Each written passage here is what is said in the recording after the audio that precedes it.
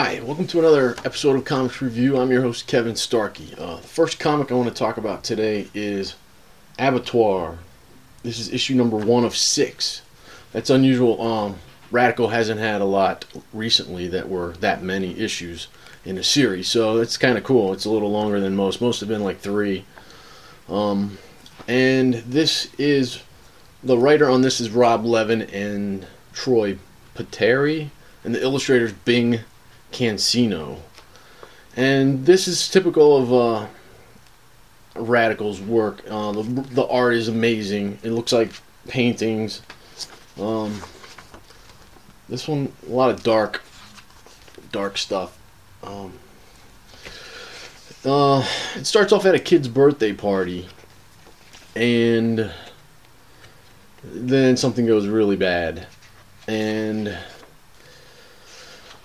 then the story switches to these two realtors. Well, actually, I guess I have to give away. So if you're planning on reading this, and you don't want to know anything about it, stop listening for maybe a minute or so. The father goes on a rampage and kills a bunch of people, and he ends up dying. And so then this, all right, spoilers over.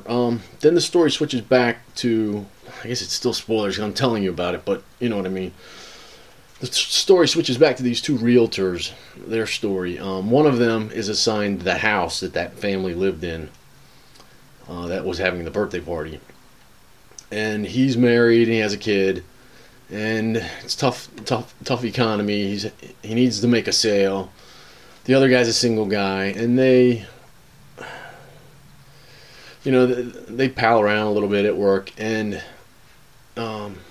they end up going over to the house in the evening. There's no power, so it's kind of dark in there. They want to sort of see what's going on, see what kind of cleanup needs to be done on the house to sell it. And this weird old guy shows up, wants to buy the house. He wants to buy it right then, and they're like, well, we have these rules, and I can't just sell it to you. The guy gives him his card. The next day, he tells his boss about this weird guy showing up, and the boss says, hey, I've heard there is this old weird guy that buys up houses of families, that had a problem and had to get out of the house quick. He's like, you should sell it to this guy. You're probably not going to get another buyer. So he gives the guy a call, and he doesn't get a hold of him. He gets home, and the guy's at his house, and he's sitting at the table with that guy's daughter. And you're going to see where it goes from there. But great read. The writing in this is really good. I highly recommend this series. If that sounds, it's kind of creepy, kind of spooky. If that sounds like something you're interested in, and this is Halloween, so maybe you are, definitely pick this up. I can't wait to see where they're going to go with this series. Alright, the next comic is one I just saw as I was checking out. It was up by the counter. This is Incognito, Bad Influences. The writer on this is Ed Brubaker, and the artist is Sean Phillips. And I've heard a lot about Brubaker. A lot of people like him. I had never read anything by Brubaker. This is a strange series. What I didn't know at first was that there's like a whole trade paperback out there right now that precedes this, and so I was a little bit lost going into it. It's a strange story. I didn't like the art. It wasn't really my style. The writing, I wasn't a fan of. The main character in here, he sort of seems like he's a clone or something along those lines of somebody else who had sort of been a bad guy. And there's this whole, it's a weird universe because these people have like there's all these different groups. I don't know, government agencies, SOS, and all these different things I've never heard of before. And this guy almost seems indestructible, or I'm not really sure what his deal is. It was very confusing, and I felt really lost in this. I didn't like the writing that much. It just wasn't my style, and the artwork was, like I said, I didn't really like it. This old guy sees the main character here. I can't even think of his name. I didn't like it that much. Mitchell. No, that's a different story. Sorry, I'm on the last one. Yeah, this old guy sees the main guy, and he recognizes him as his previous lifetime, which it wasn't even him.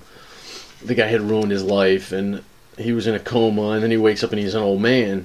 He was young, so he goes after this guy, and the guy ends up whacking him, I think. I don't know. I'm not going to get the next one of these. It was really not my thing. This is from Icon, by the way. If you're a big Brubaker fan, you probably know all about this series, and you're probably psyched to get this one. I wasn't really that into it, but sorry about that. The next one I want to review is Victorian Undead. This is a special, Sherlock Holmes versus Jekyll and Hyde. This is from Wildstorm Comics. The writer on this is Ian Edgington, and the artist is Horatio Dominguez.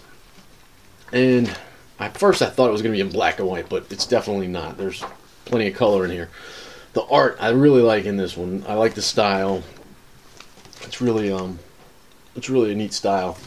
Basically, if you're a Sherlock Holmes fan, Jekyll and Hyde, anything in the Victorian time period, if you like that sort of stuff, mysteries, you'll definitely like this story.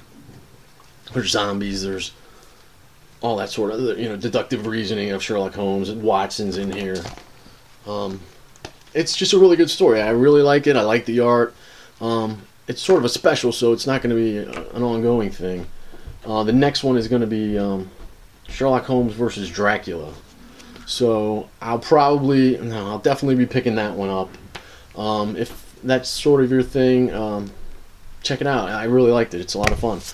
The last comic I want to talk about today is Prince of Persia. This is number 4 of 4. I had reviewed this previously when I picked up the first issue. And I'm not a Prince of Persia fan by any stretch. I've never played the games. I didn't see the movie. I just sort of picked it up on a whim, and I actually enjoyed the first one a lot. It reminded me a little bit of like Aladdin, which I'm not a huge Aladdin fan either, but some similar things. A prince and that sort of stuff. But the story starts out, this guy, he's like a government official. I guess he's like a governor or something of this little area. He gets this whole mob of people, and he's basically going to execute them. He thinks some of them stole something, and he thinks they're all up to some bad stuff. They begin to tell this guy some stories to try to convince him not to kill them, to let them go, that they're innocent of any crimes. And each person tells a story, one after the other. And he's not convinced by any of them. And by this issue, they're on the last couple of stories.